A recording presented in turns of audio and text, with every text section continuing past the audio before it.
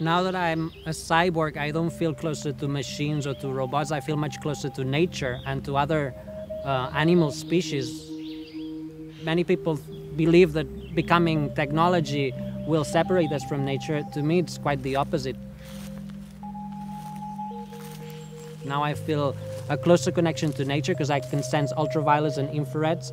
I feel much more closer to other animal species like insects because I also have an antenna, and also I can connect to space through the internet. So I feel that technology is allowing me to feel connection to reality and to Earth and to space that I didn't have before.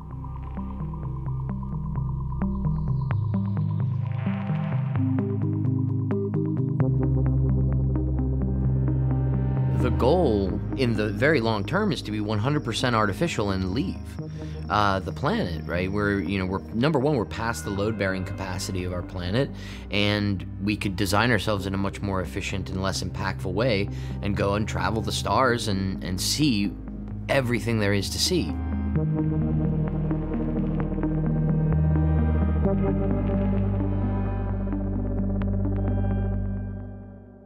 Ich sehe mich selber als Cyborg, als kybernetischen Organismus.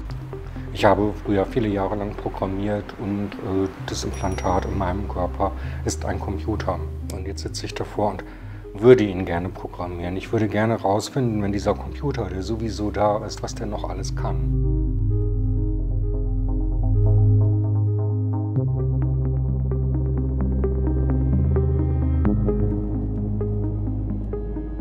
Ever since humans invented computer chips, we have dreamt of plugging them into us or plugging us into them. Currently, electronic devices are implanted to treat medical conditions. But one day technology will do more than just bringing us back to normal. It will enhance us, giving us more strength, new senses, and maybe even more intelligence, turning us into cyborgs. Around the world, adventurous pioneers are already experimenting on themselves. Scientists are more cautious, but some of them too dream of augmenting the capabilities of the human body. I think in 100 years, we would not even recognize the body.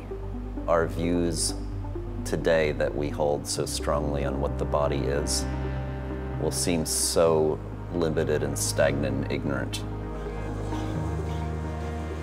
By incorporating, again, the robotics technology to our body, we humans will be much more capable for the future, and which is a step difference from us being right now.